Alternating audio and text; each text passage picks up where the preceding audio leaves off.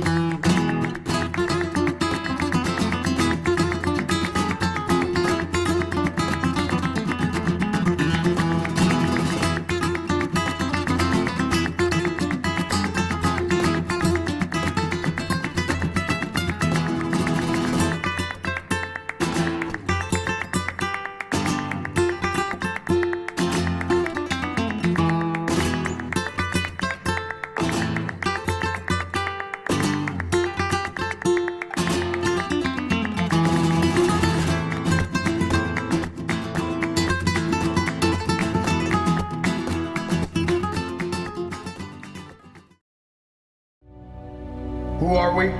We are the men and women of Q Missions. We are veterans, soldiers, warriors.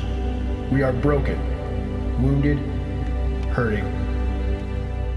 You dig yourself into a hole, and you're the only one trying to get yourself out of it. Our years of service to this country have left lasting scars on our bodies and minds. But these scars do not define us, for we have found hope. Better than anyone else in the world, we have been trained to endure hardship and bring hope to the hopeless. So who are we?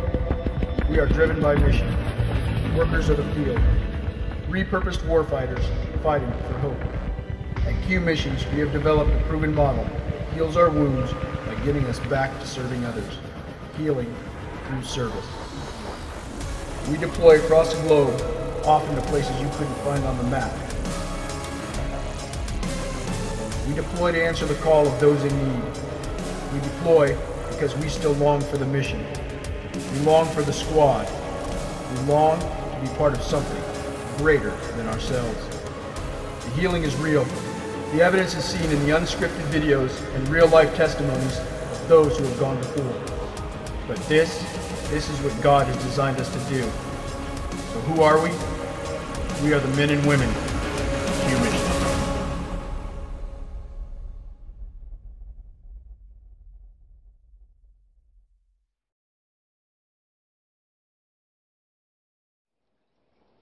Hey, Faith and Victory.